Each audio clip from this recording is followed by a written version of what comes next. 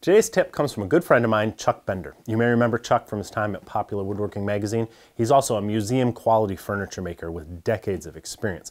And sometimes it's just interesting to see how someone who's been making furniture professionally for a long time does things.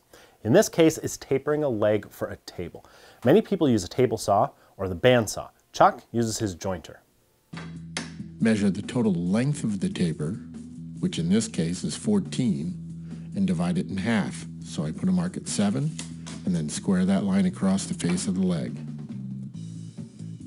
Now measure from the outside of the leg blank along that center line up to the taper line. And in this case I get 3/8 of an inch. That's my depth of cut at the joiner. I run a test block in to check the depth of cut.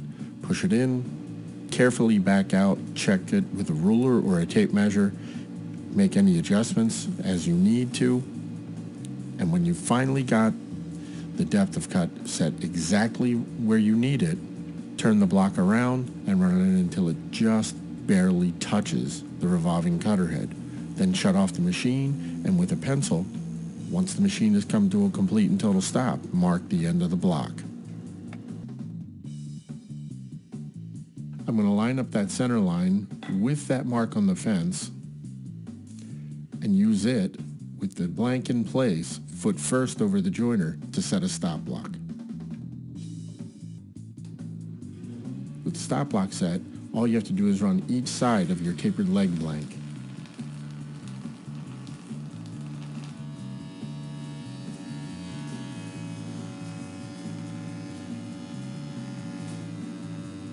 Rotate and do the next side.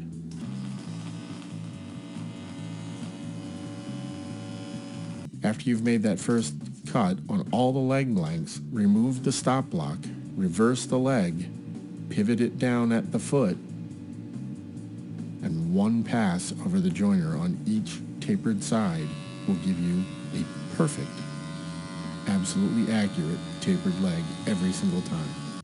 Quick and easy tapered legs at the joiner. Now when Chuck first showed me this, I had two questions, and maybe you're thinking of them too. Is it safe? And is it really easier to do it this way than to just rip it on the table saw or the bandsaw with the jig? On the issue of safety, he explained that the depth of the cut really is no more than you might take with a router table or a shaper, less than 1/2 inch.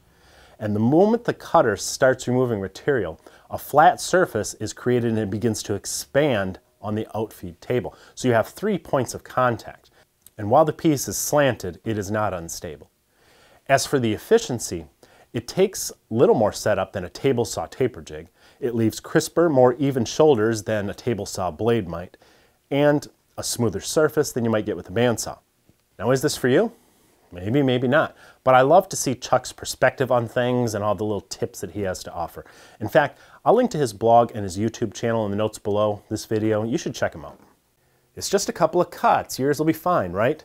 They would be if you had your IsoTunes Bluetooth earbuds in, because you'd already have your EPA certified hearing protection on while you're listening to your favorite music and podcasts. And you'd be supporting a small family business at the same time. Please use the link below this video to learn more and to show them that you support what we do as well. Wait, don't go yet. If you're new here, please subscribe and remember to ring the bell. I would really appreciate that. Give us a thumbs up, or better yet, leave us a comment. I always read them. And be sure to check out the latest issue of Stumpy Nubs Woodworking Journal.